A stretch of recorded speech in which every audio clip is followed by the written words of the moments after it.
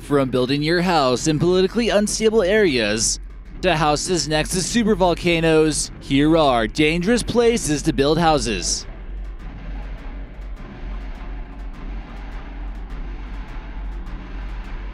Number 14. House on a rock. Talk about living in the middle of nowhere.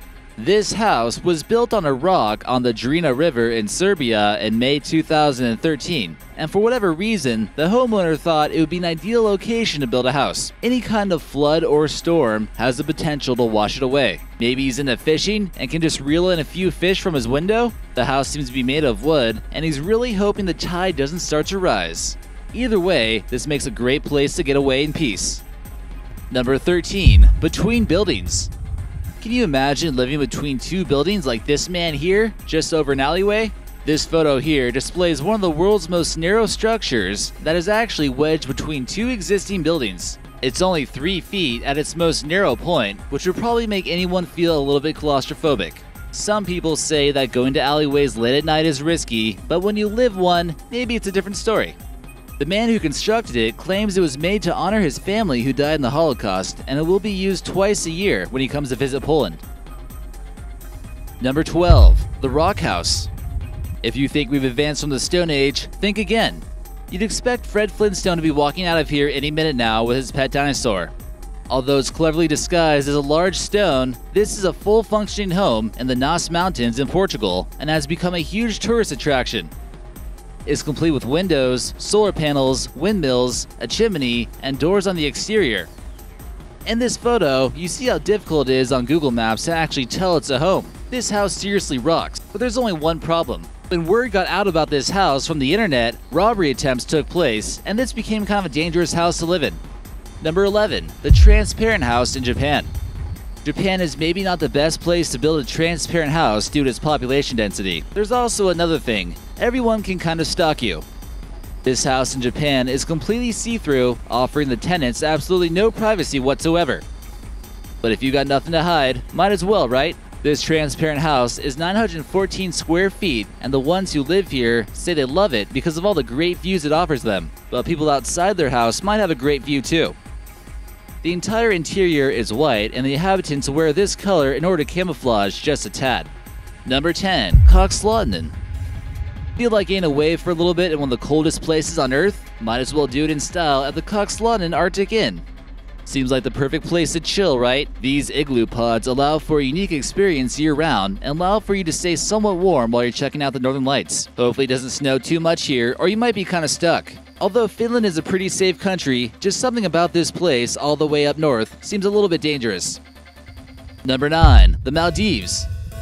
Probably shouldn't build your house somewhere in the Maldives. Scientists are predicting that someday these beautiful tropical islands in the Indian Ocean will slowly sink and be completely submerged underwater. That certainly makes building a home here a little bit risky. It looks like a great place to visit, but who knows what will happen to this archipelago. One massive storm could essentially bring this place down. The elevation for more than 80% of these islands are no more than 3 feet. They've been struggling to keep their heads above water, literally, and the capital city of Male requires a 10-foot wall to block out the ever-increasing water levels. Even tidal surges have been known to cause farmers serious problems here, and the outlook on the future of this nation is becoming more and more grim. Number 8. Palestine.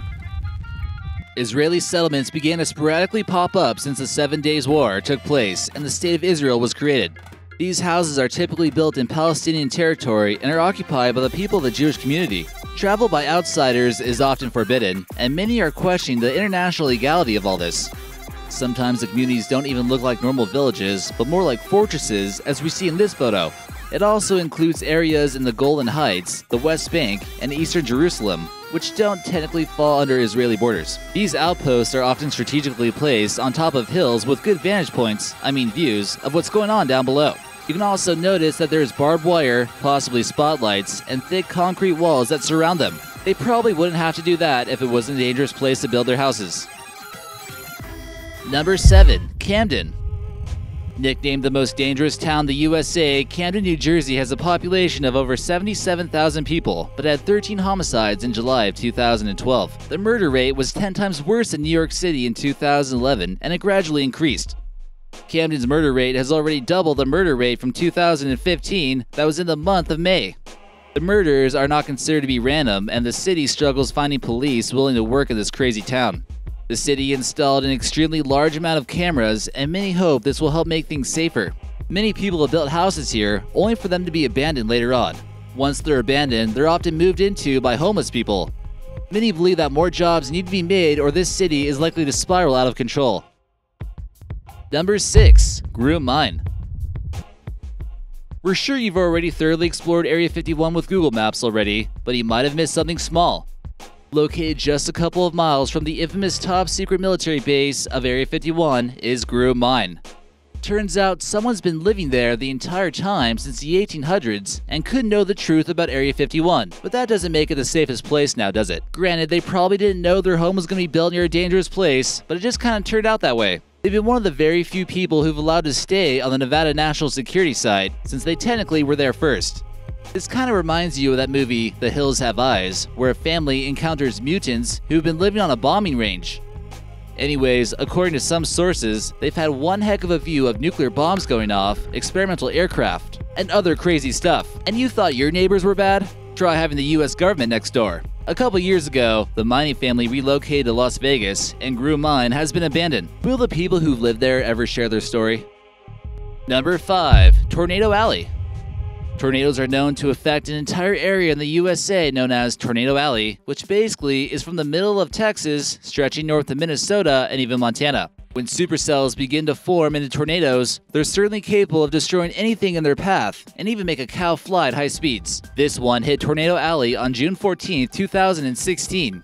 You probably won't hear too much about tornadoes happening in other parts of the world, and the unique conditions in the middle of the United States seem to be just right in order to cause destruction. Texas seems to report the most devastating tornadoes, and other places around this area are quite bad too. One of the reasons why there's more trailer parks in the Tornado Alley than most places is because if you spend a lot of money to build a home here, it might get destroyed anyways by a tornado. Number 4. Near the Tahoe supervolcano. You probably don't want to build your house next to a supervolcano. This one here is sitting on New Zealand's North Island and has produced two of the world's most violent eruptions in recent geological history. It's just a matter of time before it happens again, too. This active volcano began erupting 300,000 years ago, and within the past 10,000 years, there's been a major eruption roughly every 1,000 years. The last one happened about 1,800 years ago, meaning it's certainly overdue. What makes this particular volcano even more deadly is due to the fact that its magma is rhyolitic, meaning that the lava is thicker, very explosive, and filled with gas. This is due to its high silica content, and its eruptions can be quite violent, and the supervolcano's unrest can be recorded back to 1870, which is usually a sign. Many other little villages on this island would be affected as well. The crater is currently filled by a lake, but this wouldn't be enough to slow down the destruction by any means. Number 3. Living on the edge. When the person living in this home tells people he's living on the edge, he means that quite literally. It might look like your average home, but if you're afraid of heights or falling, this might not be the best place to live. This house gets the name Fallen Star by the UC San Diego architect Do Ho Soo. The cottage was built from scratch and looks over the campus. It seems like it could make a great college party house, but hopefully having too many people inside won't cause it to crash. Number 2. Along the San Andreas Fault. The picturesque city of San Francisco is really a ticking time bomb that could go off at any moment now. Not only is this fault line right next to where the California coastline is, which makes the area susceptible to flooding, hurricanes and whatnot, but the potential for a devastating earthquake along this major fault line, known as the San Andreas Fault, is just about possible every day. The same thing that usually creates beautiful hills and valleys where people want to live is the same thing that can cause landslides and earthquakes. What's unique about this fault line is that it's found from the southern part of California all the way up to San Francisco. Along the fault line is where the majority of Californians live and where celebrities have built Hollywood mega mansions. In fact, the city of San Francisco sits directly on top of it. The area along the San Andreas Fault is also quite susceptible to wildfires, which have wreaked much havoc. And number 1, Kashmir. The area of Kashmir is well known for having border disputes between Pakistan and India. But other than that, this kind of would be a nice place to live. Here in this photo, you see a river separating the two countries that flows through the disputed territory of Kashmir. The locals mainly refer to the border as the line of control, which is not a line well respected by either nation.